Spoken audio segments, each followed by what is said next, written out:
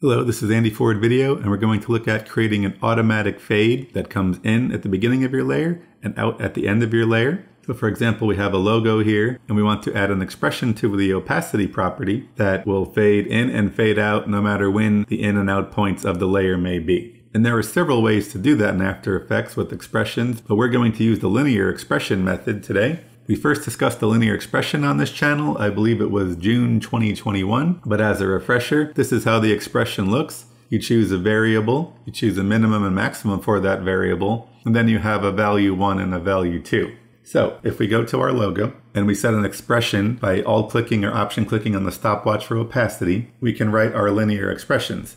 But first, we should create a variable for the length of time we want our fade to be. Let's call it fade time. Let's make it 0.33. Most people tend to use a 10 frame dissolve. The composition's 29.97 frames per second. This gets you pretty close. Feel free to type in 0.5 for half second. Feel free to type in 1 for a full second. That's up to you. And now with that variable determined, we can write an expression for the fading in. Another variable name is needed. Makes sense to make it fade in. And we're going to set that equal to our linear expression. And so for our variable here, we would like to use time because it is the time that we want to look at for when our layer starts. What is our minimum time? Well, that's going to be the in point of our layer, which in After Effects is in point with the capital P. What is our maximum value of time? Well, that would be when the fade stops.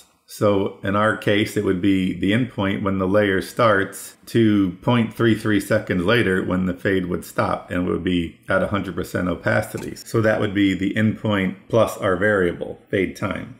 And now we need our value 1 and value 2. Well, value 1 is the opacity we want at the beginning, which would be 0 because we're fading up. And then opacity when we are done would be 100, fully faded in.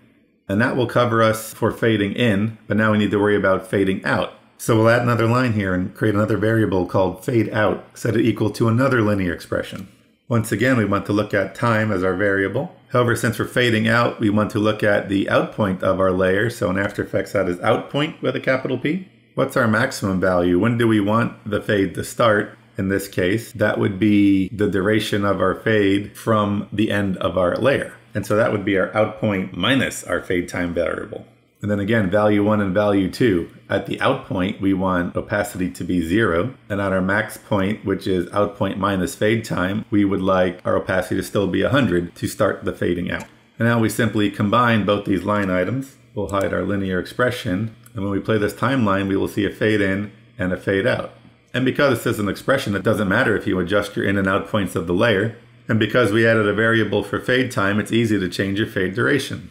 So I hope you found another use case for linear expressions to be helpful, allowing you to fade in and fade out on your project. Thank you.